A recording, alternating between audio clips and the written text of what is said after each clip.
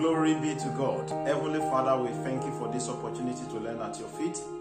Please accept our thanks. Holy Spirit, take control. Speak your words to our lives. Give us the spirit of understanding and the grace to apply your words to our lives. In the mighty name of Jesus. Thank you, Heavenly Father. In Jesus' mighty name, we have prayed. I want to welcome you to another episode of Bible Lessons. We are picking another series today. And we want to look at the book of Psalm chapter 51 verse 17. Psalm 51 verse 17.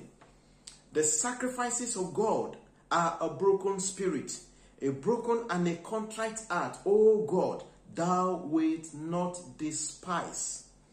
The sacrifices of God are a broken spirit.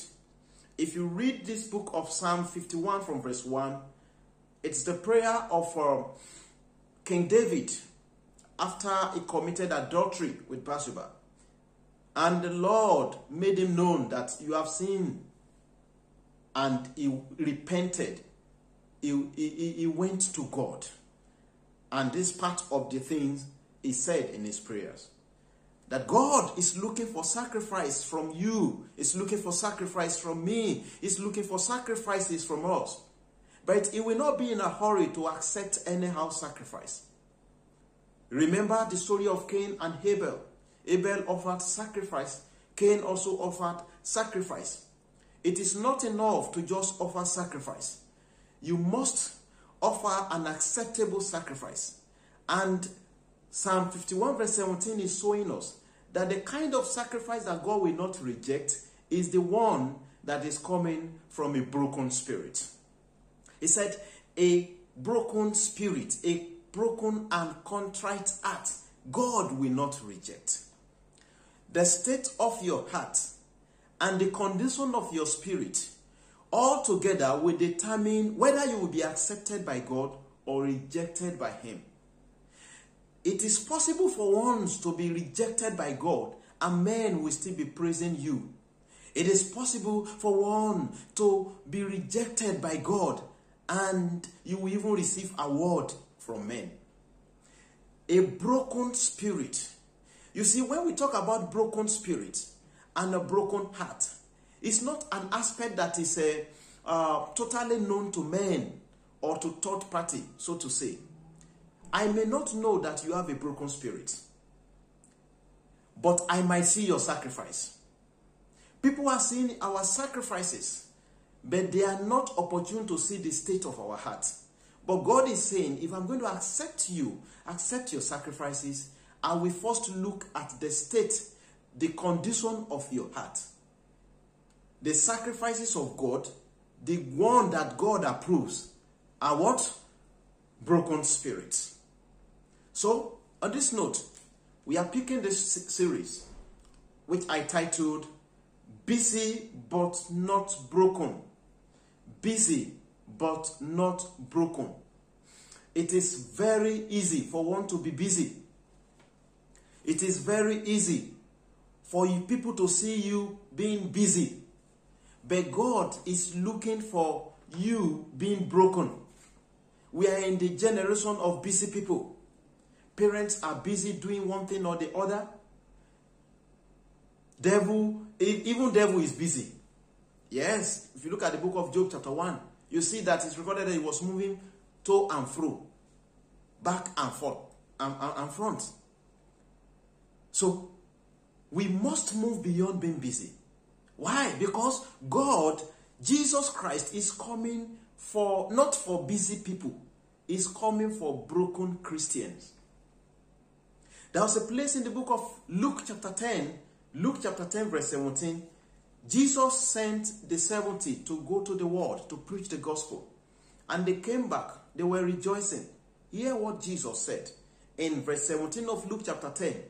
And the 70 returned again with joy, saying, Lord, even the devils are subject unto us through thy name. And here I will skip. Let me go to verse 20. Verse 20 of Luke chapter 10 says, notwithstanding, in this rejoice not. Is it a wrong thing to rejoice that the devil bows? Is it a wrong thing to rejoice that evil demons obey the name of Christ that we've called. But may I tell you that it's being categorized as still being busy. Yes. Let me continue. Notwithstanding, in this rejoice not that the spirits are subject unto you, but rather rejoice because your names are written in heaven. A broken person is someone whose name is written in heaven. A broken person is someone whose heart has been regenerated. Jesus told the disciples, the 70, if at all you are going to rejoice for anything, rejoice that your names are written in the book of life. And that is simply telling us that all that you've done, it is possible to do it and still not have your name written in the book of life. You see, there are lots we can do with the name of God. The name of God is a strong tower. The righteous runneth into it, and they are saved. Now, when the name of God begins to work for us, we must not limit our spiritual activity to the realm of busyness. We must, as a matter of importance, cultivate a broken spirit. A broken spirit is a spirit that will not rejoice in sin. A broken spirit is a spirit that will not live his life in competition. A broken spirit is a spirit that will not seek glory for himself. A broken spirit is a spirit that is void of pride, of the works of the flesh. Let's go for broken spirit. A broken spirit will not reject correction. A broken spirit will submit to authority. A broken spirit will not seek for men. Will not seek to please men. The sacrifice that God is looking for is a broken spirit. Busy, but not broken. Are you just busy? There's a song that says, busy serving the Lord. We are just busy. We are just busy. God is looking for you. You see, God is not calling you because of what you are going to do for him. He is calling you just because of what he wants to make out of your life. And before you can attain this level, you must cultivate a broken spirit.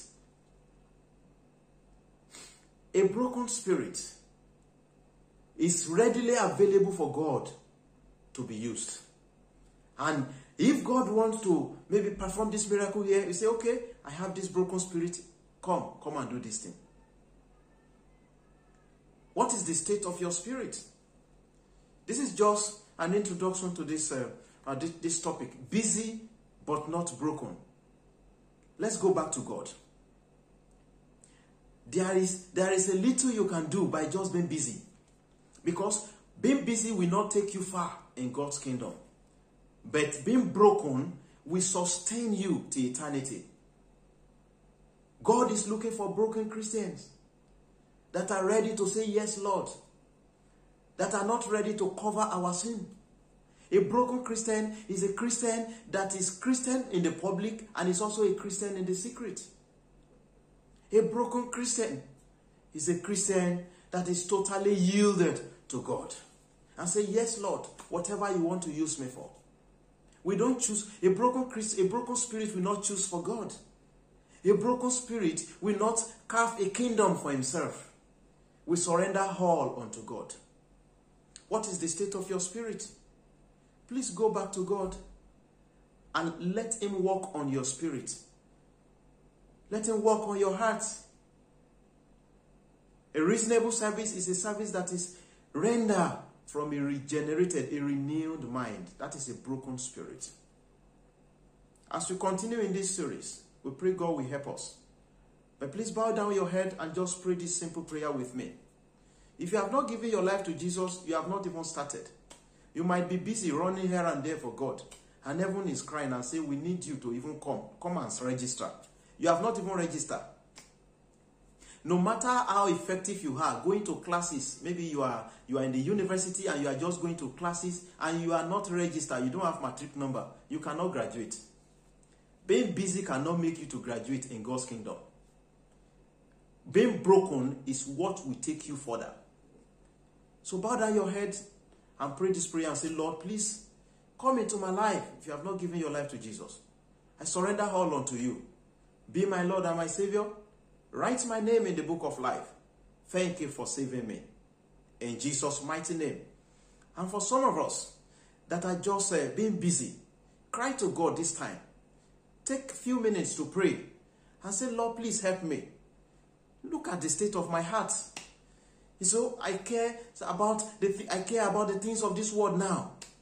You know, the affairs of this world have taken over my heart. Just please help me to look unto you, the author and the finisher of my faith. Help me, help me. Cry to God is going to help you. Lord, please help us on this matter to keep on with broken spirit. We cannot go and manufacture broken spirit. A prophet cannot just lay hands on you and you will have a broken spirit. It will have to pass through processes. Lord, please help us to submit ourselves to achieve this state of brokenness so that we can go far with you, so that we can reign with you. Thank you, Heavenly Father.